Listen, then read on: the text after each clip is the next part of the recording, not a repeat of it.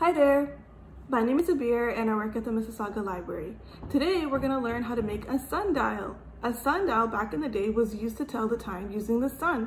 So let's get started. Here are the materials that you'll be needing for the sundial: a paper plate, some scissors, duct tape, a pencil, a marker, and a ruler. So you're going to take the backside of the plate and you're going to write the values from 1 to 12 at equal distances between one another.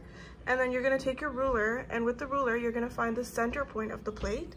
So let's measure from the 12 to 6. So it's about 16 centimeters. So our center point would be about here. And then let's just make sure that's correct. So we're going to measure center point from horizontally. It's about here. Yep, that's correct. So what you're going to do is, once you found your center point, you're just going to poke a hole right through it for your pencil. And then you're going to flip your plate over. And on this side, we're going to secure it with some tape, or if you have some plasticine or clay at home, or sticky tack, you can secure it that way.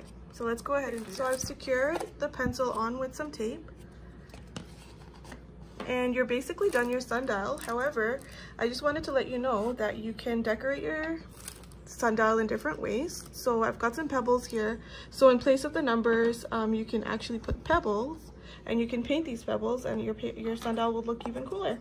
You could also paint the paper plate itself with a light color. There's various ways, so you can really get creative and make your sundial however you'd like. So I decided to glue on the pebbles with a glue gun. And then on top of the pebbles, I've written the number values so you can see with a permanent marker. Okay, so let's go outside and test out our new sundial. I brought my sundial outside, and what I'm gonna do is I'm gonna synchronize the shadow to the time it is right now.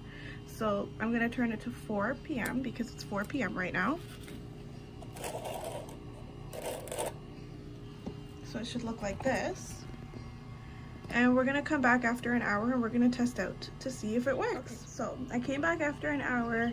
It seems like it's less sunnier now. It's a little overcast, but you can still see the shadows. So it is now 5 p.m. and our sundial works. Thank you for watching, and please check out our website on what's coming up next, and check out our social media pages like Instagram and Facebook to see more cool videos. Thank you.